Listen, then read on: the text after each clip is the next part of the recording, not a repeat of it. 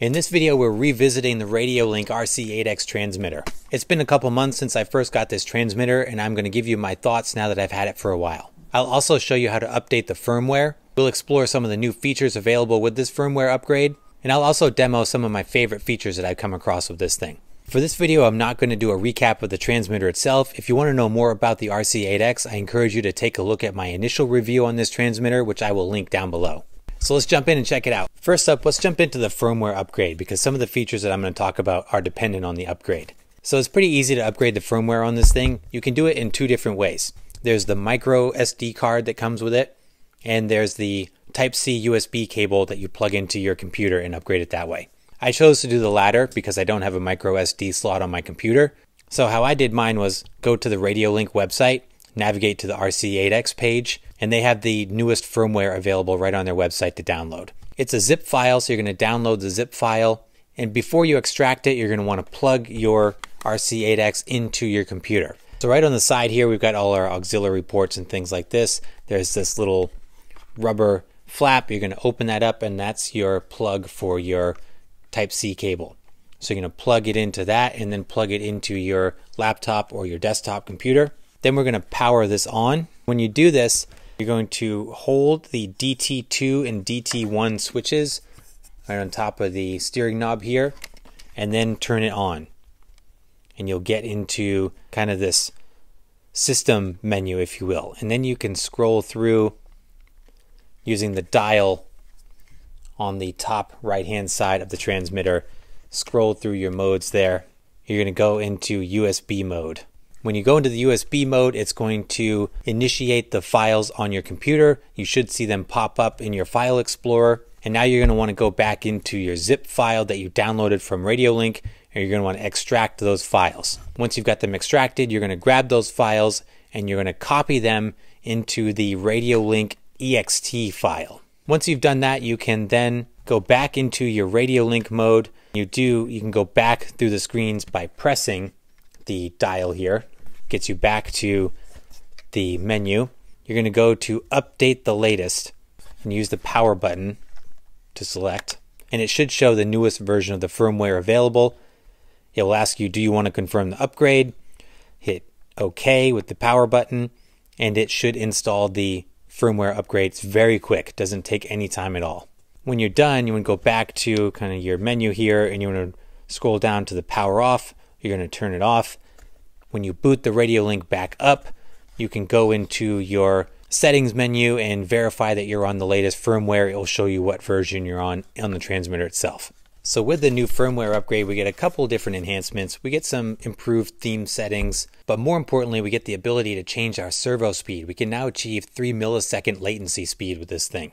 You do have to make sure that you've upgraded your receivers to the right version. The R8FG, the 8-channel receiver, is now available in the 2.1 version. Along with the firmware upgrade that we did recently, I changed over the Gladiator to the new R8FG 2.1 so that I could test the latency response. There's now 3 options. There's a 14 millisecond, which is recommended for analog servos. There's a 4 millisecond and a 3 millisecond option for digital servos. Speaking of receivers, binding the new receivers on this is super easy. On the side of the case here, in between the 2 antennas, there's a little bind button in there.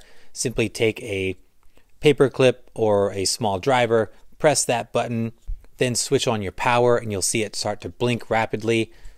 Keep your transmitter near and the things will sync up really easy. Super, super easy to bind. For the micro receivers, these I find have been fantastic, and I'm slowly converting a lot of my builds over to that. I really like these micro receivers, and I really just enjoy this transmitter. So I'm slowly converting things over. Most recently, I converted over Snaggletooth to Deadbolt. So I'm working my way through my inventory and converting things over. Now, I still have a lot to learn about the RC8X, and I am barely scratching the surface of the capabilities of this thing, but I've really found some features that I enjoy and have found real-world practicality with our rock crawlers. So I'm going to hit the trail now, and I'm going to demonstrate some of the key features that I've found that I use most frequently and find the most beneficial. So let's check it out. All right, getting ready to hit the trails with my little man over here. He's thrilled, as you can see. Just real quick, just want to demonstrate some of the features that I've found out on the Radiolink transmitter. So I've got it hooked up to Snaggletooth and to my Blue Gladiator. I have it on the Capra too, but it's not here.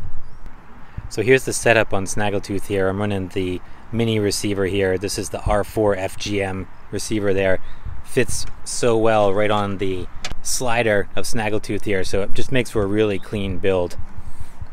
Inside the Gladiator, I'm running the 8-channel receiver, but I want to demonstrate some of the best features that I've found on this so far. So it's hooked up to Snaggle right now. If you're familiar with that ROP motor that I have in there, that's a real high kV, really jumpy motor. So one of the things that I found out in the transmitter here, let me show you. Go into my settings here. If I go to my throttle curve, you can adjust the throttle curve on the fly. So this is one of the things that I've done. Just can tune it down here with these buttons. So if I want to slow it way down, I can just spread that curve out.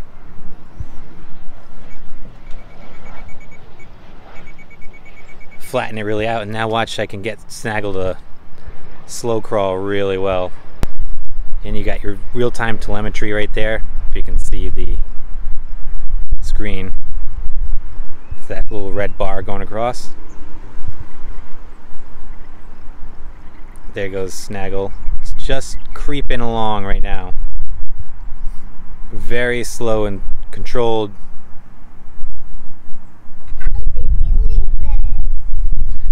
Just really goes a long way to smooth out the throttle curve. And I did the same thing on the Gladiator with the brushless system in that, and made it excellent slow crawl on both of these things. So here's another feature that I was really excited about. So I got my winch hooked up to my transmitter here. So how I did this was just plugged it into channel 6. You can see channel 6 occupied. I hooked it up to the DT3 switch, which is right here on the steering knob.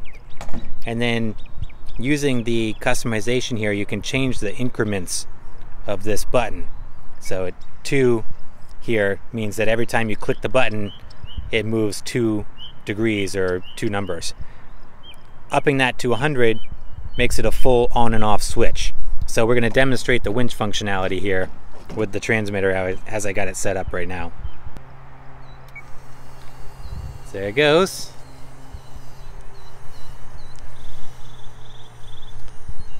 And to stop it, I'm going to wind it back in.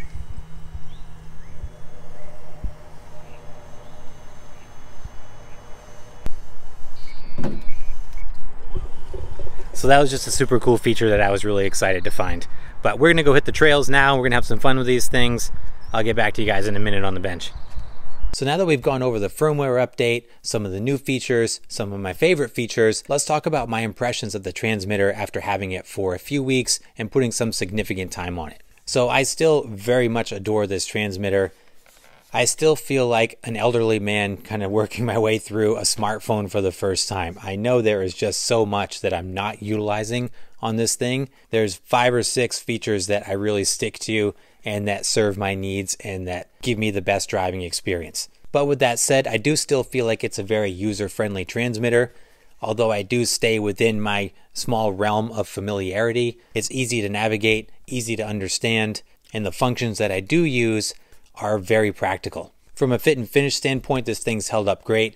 I've dropped it down rock faces. It's been in mud, water, rain. I throw it in my bag in the back of the Jeep. It's held up really well, and it's got next to no cosmetic blemishes on it. I am utilizing the screen protector. I've had that on there the whole time, but the transmitter itself is only very slightly rashed up and it's had no issues. Some of the small challenges that I've run into with this thing is navigating the touchscreen. I find that I fat finger it a lot and I end up pushing menu buttons and things like that inadvertently. That could be because of the screen protector on it and the conditions that I'm in. Very small nitpicky thing, probably user error. My biggest complaint is the battery life on this. So I utilize the LiPo battery in this for the most part. That's my kind of my go-to. The battery life on this is rated for 7 hours with the LiPo battery that it comes with. I am convinced that I get a lot less than that. Maybe I don't, maybe time just flies because I'm engrossed in the hobby, but I feel like it's a lot less than that. And I have found myself out on the trails with the transmitter dead and or dying. So I've gotten in the habit of carrying with me in my bag the optional battery pack with the 8 AAAs that needed to run it. So I just kind of keep this as a backup, and I'll likely get another LiPo or two to run in there. But overall, still very impressed with the RC8X, and I really dig this transmitter. For what I do, it's certainly overkill, but I've really enjoyed kind of exploring the features that it has and implementing them incrementally as I find ones that are practical for my needs. The RC8X is available on Amazon for $320. I'll put a link down in the description below for the transmitter itself, and also a link for the upgraded R8FG receivers. But let me know down below, what do you think of the RC8X? And if you've got any tricks or cool features that you've discovered on this thing, let us know in the comments so we can check them all out too. As always, I appreciate you guys. Thanks so much for watching. Please like and subscribe if you haven't done so, and I'll see you in the next video.